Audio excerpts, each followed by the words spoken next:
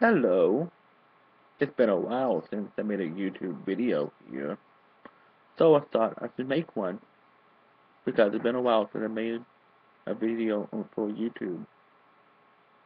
I almost said YouTube for YouTube for love. But anyway, this video is about stuff. And what stuff am I going to talk about? Well, I thought I should talk about The Fault in Our Stars, written by the one true wonder, John Green. You think the book is good now? It's still good.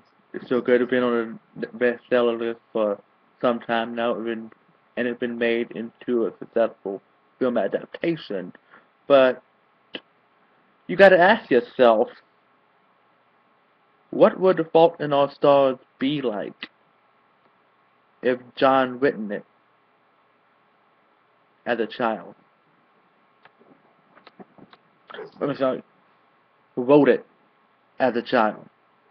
What would The Fault in Our Stars be like if John wrote it as a child? More like a 5-year-old.